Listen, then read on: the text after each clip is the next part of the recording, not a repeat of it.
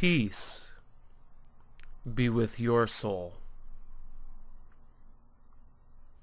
RuMOOnations, or Ruminations on the moon. Well, not while physically on the moon, but rather on the subject of the moon. It is very probable no human has ever set foot on the moon. 1.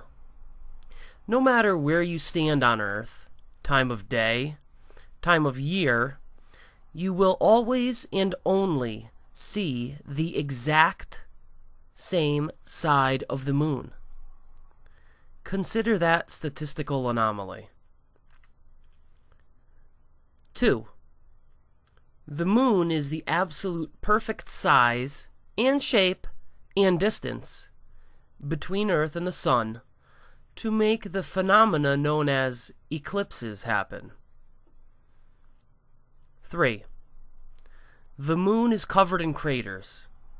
Even with the naked eye, monstrously enormous craters are visible.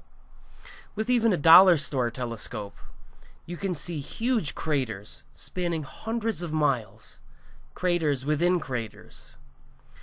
Is it possible an object could withstand so much explosive bombardment and yet still be in one piece, perfectly round in shape, and still maintaining the same orbit around Earth? Meanwhile, while not rotating on its axis at all?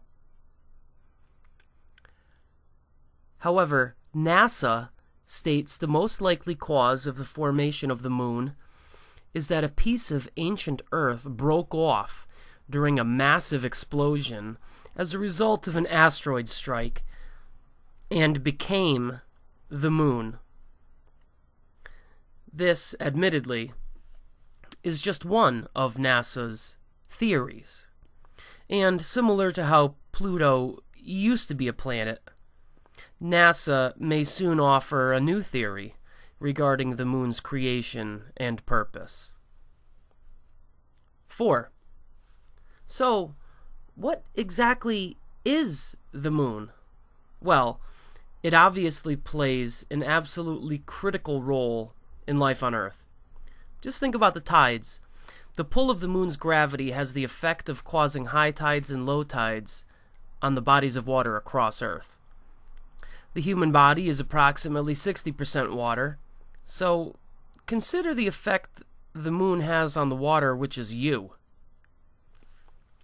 When considering these great effects the moon has on Earth, it should be pondered if the moon was intentionally put in its place on purpose. Put there by who? Extraterrestrial, intelligent life forms, perhaps, could have either created from raw materials or somehow transported the moon into place. Perhaps because these sentient life forms understood the effects which would cause an otherwise lifeless planet to achieve the conditions necessary to sprout forth higher intelligent life forms. This assumes a benevolent, scientist-type alien race.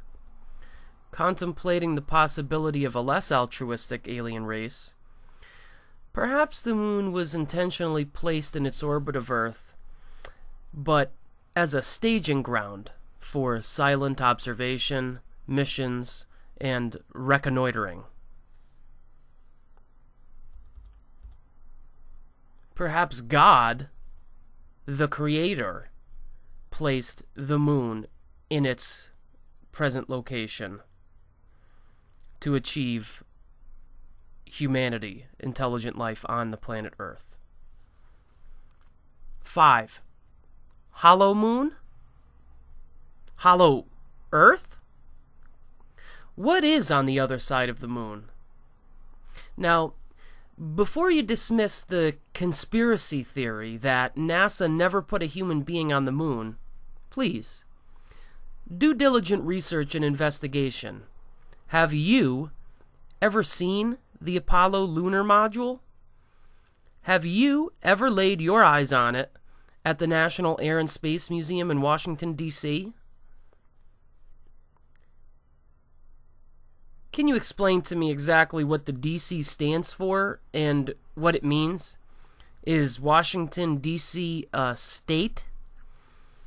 If it is not actually a state, then is it technically part of the United States? I digress.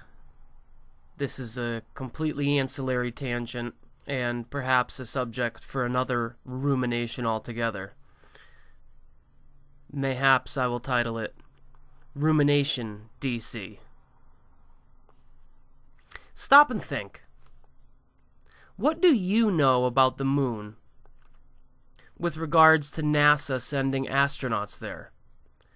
How much information do you personally have stored in your mind?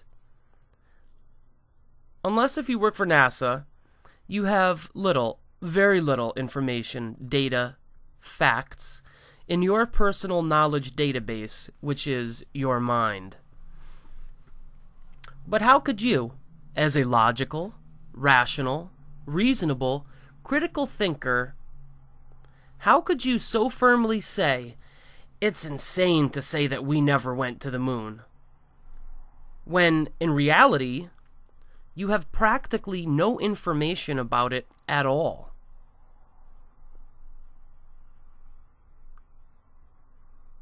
Another question that I ask is, how did no other nation put a human being on the moon?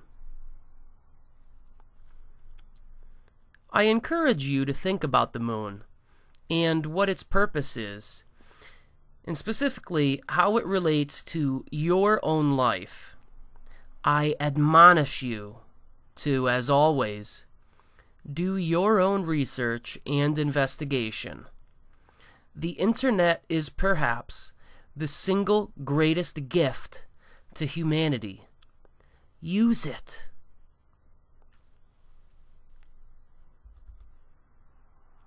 Nota bene, final thoughts. The moon is associated with night. Nighttime is associated with sleep. How much sleep do you get on average each night?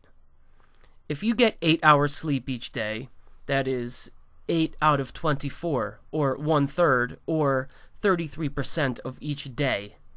Since a year and a lifetime, your lifetime, is comprised of individual days, you then can see how you spend 1/3 of your entire lifetime asleep. Consider, what is the quality of your sleeping surface? How much thought have you given to your sleep experience? I mean, your sleeping quarters, your sleeping environment, your sleeping style, your sleeping rituals and habits. Please consider the amount of money which you spent to purchase your vehicle, in which you spend significantly less time each day, and consider the amount of money you spent on your sleeping environment. Peace be with your soul, brothers and sisters.